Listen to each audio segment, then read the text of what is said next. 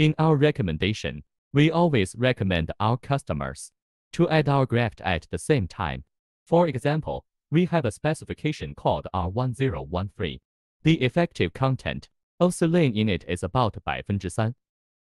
Let's say you add 10%. Then theoretically, the raw material already contains 3 thousandths of silane. If you evaluate that you have 3 thousandths of silane in fact, according to your original traditional, if you evaluate that 3 thousandths of silane may be enough according to your traditional, then theoretically, you don't need to add any more silane. But actually it is not.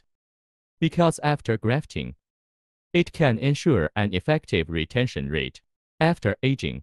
But in terms of the initial bonding force, we are not as good as adding silane monomer directly.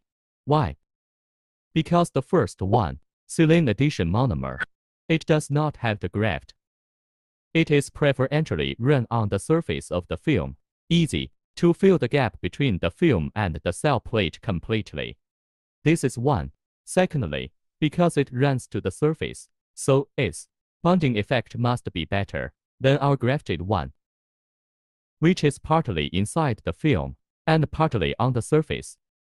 So we usually suggest you to add some non-grafted silane in small amount, usually in our experience, 1 to 2 thousandths of a percent, roughly enough that by this time, and ensure that your initial bonding force can be guaranteed, but also to ensure that your bonding force after aging is maintained, and then can ensure that you have a relatively low residue.